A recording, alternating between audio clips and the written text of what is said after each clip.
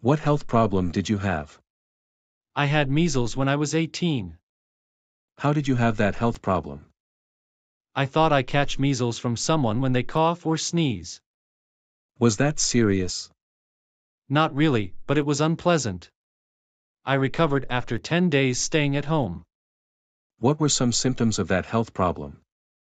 I had a cold and fever with a cough, a runny nose.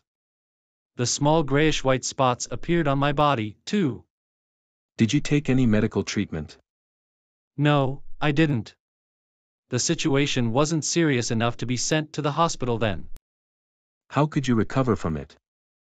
Well, let me see, I drank a lot of water, avoided the direct light, and I had to stay off school for 30 days.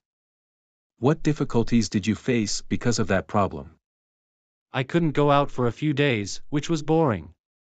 I'm not allowed to play outside and I felt so bad about it.